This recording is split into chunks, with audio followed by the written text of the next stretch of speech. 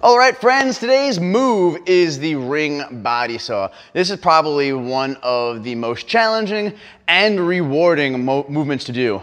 Talk about getting core and shoulder strengthening. This is one that's going to give you like A+ results for your time and your effort. I'm going to take a ring. We're going to set up one single ring or a strap low to the floor.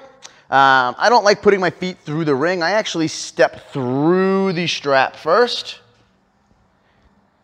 and having my foot on the floor back there. Now I'm going to kneel down so my foot is stuck in the strap and put my other foot through. All right, so both my feet are being held up off the ground by the strap. So if I was in a push-up position, I'd be floating here like so. The most basic version we have of this is gonna be just kind of hold yourself up in the support and rock yourself back and forth ever so slightly.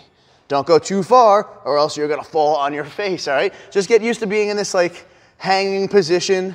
While we're there, of course, we are working on maintaining that midline stability.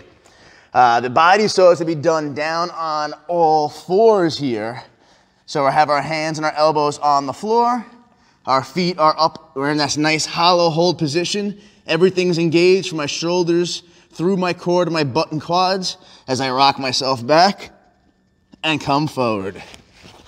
Rock yourself back and come forward. The goal here being trying to bring yourself down as low to the floor as possible and pull yourself back up using the lats and the shoulder muscles to bring that arm back underneath the body while the core is maintaining that nice little hollow position, swinging ourselves back and forth. Super great for stabilizing the shoulders, building core strength through the shoulders, as well as the midline of the body. Also engages your quads pretty well too. It's a good burner.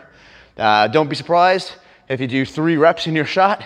This is not one you're gonna be able to bust out 20, 30, 40, 50 reps of. If you are, you're probably not doing it as tightly and as slowly as possible. Build that solid strength up by going slow. Slow is smooth, smooth is strong. Enjoy.